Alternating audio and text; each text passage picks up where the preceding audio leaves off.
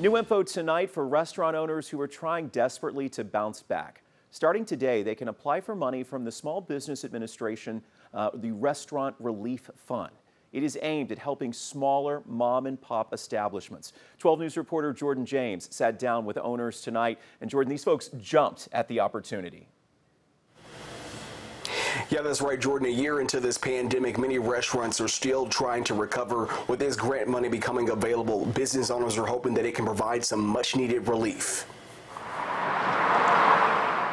What started as a vision has transformed into a reality that Maraja Jones doesn't take for granted. Nobody knew what to expect. We have bars that's been open for, years plus years, closing. Jones is the owner of Shaba Bay Cajun Cafe. She opened her restaurant at the beginning of the pandemic.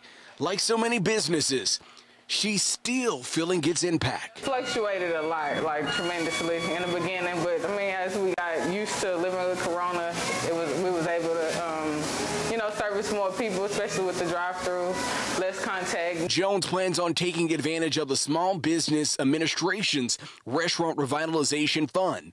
It offers $28.6 billion in grants as a part of the American Rescue Plan.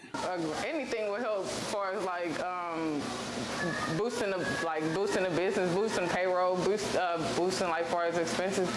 It would be a help to the business more than anything. This funding is the first federal pandemic help exclusively for restaurants. SBA started accepting applications Monday. But for the first 3 weeks, they will only be processing applicants from businesses run by women, veterans, or those who come from an economically and socially disadvantaged group.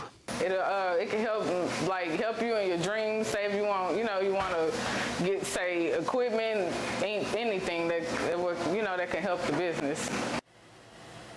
The funding is open to all small business owners, and the minimum payment is $1,000, with maximum payments going up to as high as $10 million. For more on this story, you can head over to our website. Reporting here live in Beaumont, Jordan James, 12 News.